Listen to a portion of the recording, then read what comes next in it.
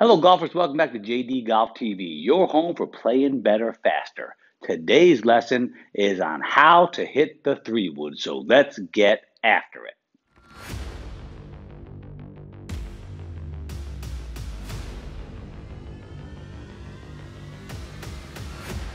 The first point is don't hit a 3-wood. Yup, you heard it here first. I'll tell you why. I've got that shot went 92 miles an hour, and right here I hit the optimizer.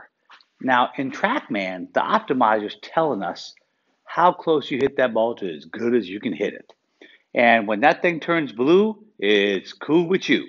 Trust me. So in this case, I'm hitting a 4-wood, not a 3-wood. This baby, this is an awesome Callaway 4-wood. It is a 16.5 degree, okay? And what it turns out at 92 miles an hour, which is about, I probably can get it going a little faster than that. But remember, folks, I'm having trouble getting to 100 now with my driver swing. So I'm in workout class now. Oh, baby. So anyway, not only do I have an epic speed 4-wood, I have got in it this incredible Ventus shaft. It's the red version.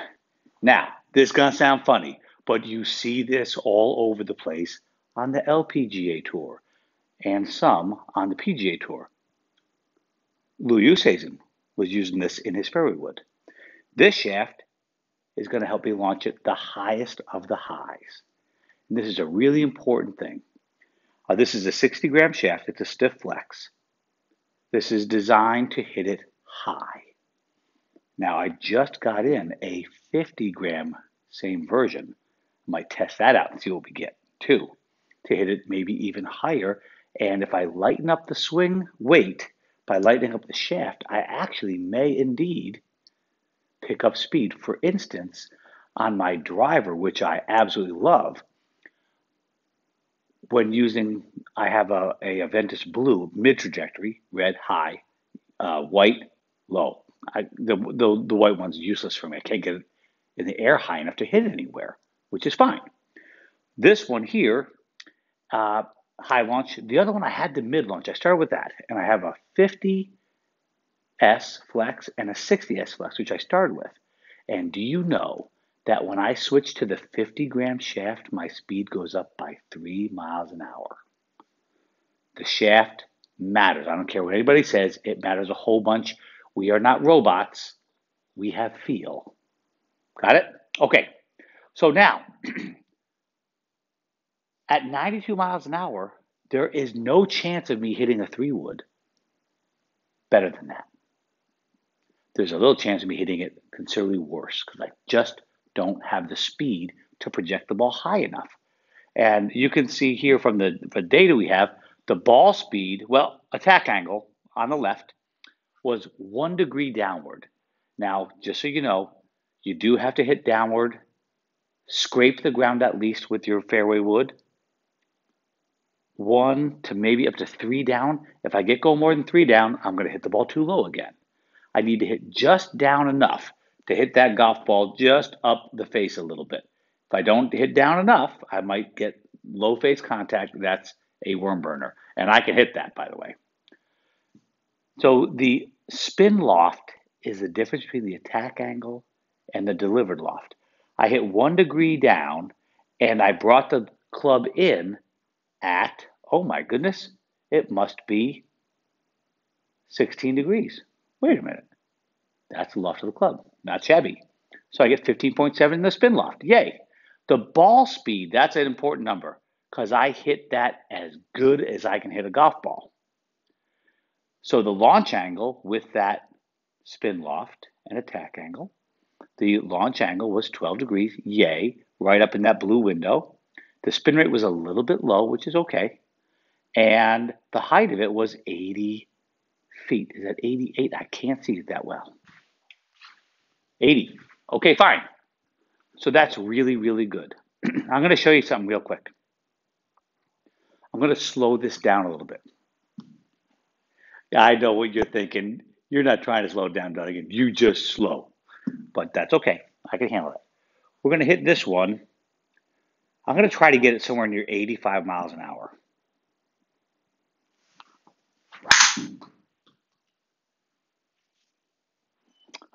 Well, sorry to disappoint you folks. It was 84.4.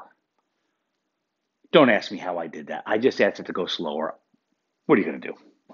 Okay, now all of a sudden, I did hit down a little more.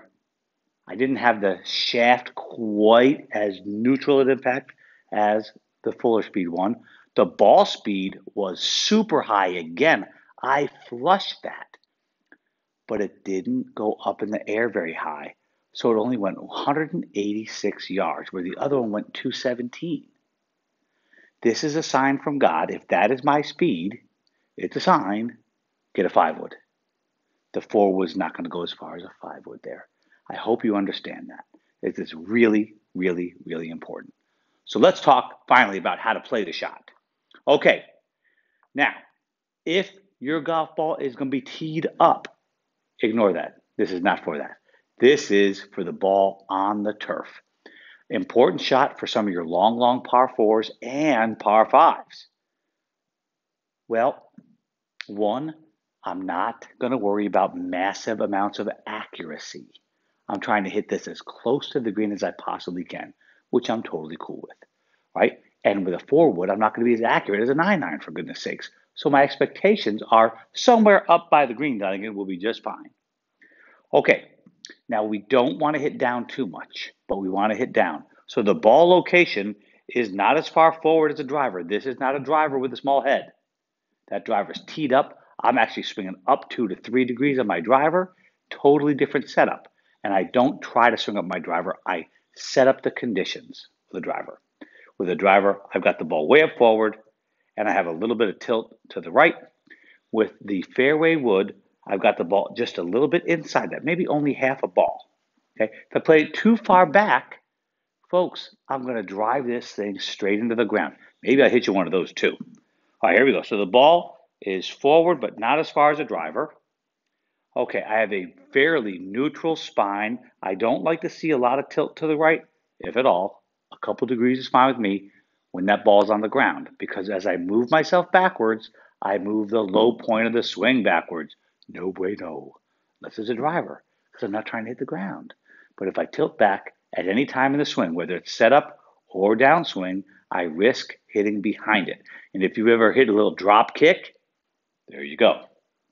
Okay, weight is quite neutral. A little bit on the front foot, if anything, but quite neutral and somewhat to the balls of my feet, folks. And then, basically speaking, I'm just going to do my normal iron swing like a 7-iron and see what happens.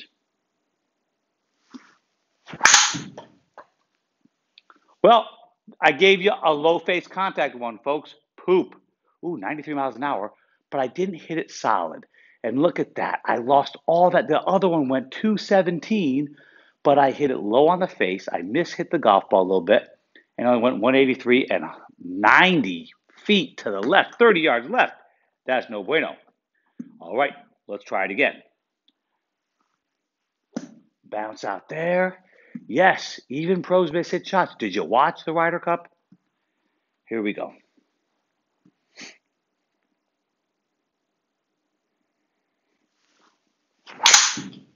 Okay, that was hit pretty good. Ooh, 138 ball speed. Good golly. There's my 211. Okay, so you can see that one was also from our data. That was a little bit low on the launch. I lost 4 whole yards because I hit it too low. I did hit down on it. It was a hair thin perhaps, but close to perfect. But you can see if I miss this 4-wood at all, it doesn't go as far. Get me? Now, a 5-wood is a little shorter, might be even easier to hit, but I'm telling you, I'm right on the verge of hitting this golf ball as good as it can be hit and not so good as it can be hit. So 4-wood fits my swing speed. My daughter, who by the way can whoop me at golf, doesn't have a 3-wood or 4-wood. She has only a 5-wood. and she hits the poop out of that, but she doesn't have enough speed to make a 5-wood go, or a 4-wood go farther than a 5-wood. Now, as she gains speed, she'll be up to she'll be closing in on 95, I think, by next year. What I might do is take her loft of her fairway wood and go down one and maybe try the 4-wood next year. But right now, she'd be hitting low line drives. And if she had anything to carry and she missed it at all, it's not going. So again, are you sure you want a 3-wood? It could be a wasted club in your bag. And by the way, if you have both a 3-wood and a 5-wood, you better be on tour. Because most people, folks watching YouTube, cannot hit the 3-wood an inch farther than a 5-wood. I'm telling you, it's the truth. Remember, I do this all day, every day. Okay, we're going to attempt to get this closer to 100. I may fall apart. Workout class kicked my butt this week. Here we go. All right, so ball position. You do notice that I have my left foot flared out a bunch. My right foot is also flared out. That's to permit more range of motion, turning back and through. Anything I can do to make a bigger swing is good for me. All right, here we go.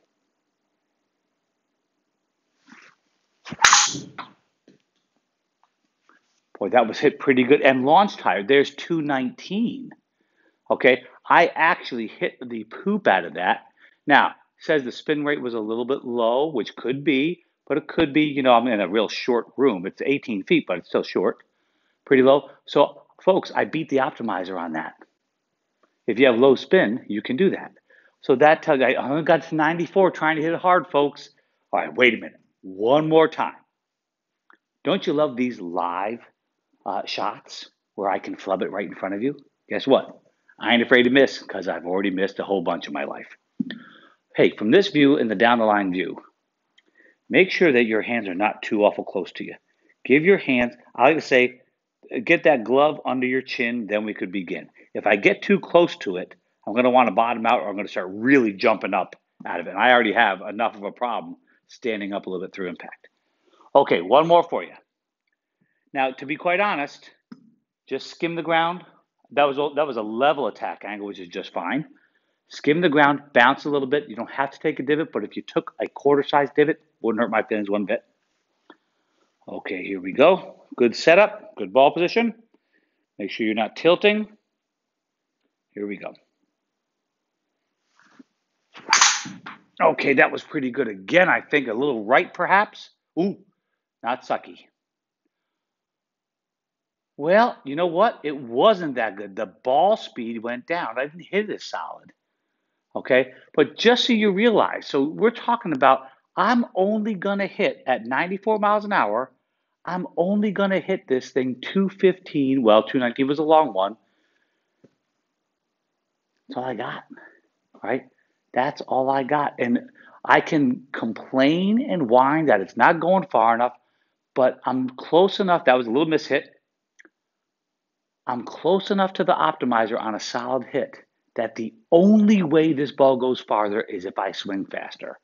And, okay, wait, one more. Here it comes. Dunigan, you big sissy, let's put the beat down on one. Come on, buddy, you got to have more speed than 94, don't you? Maybe not. All right, here we go.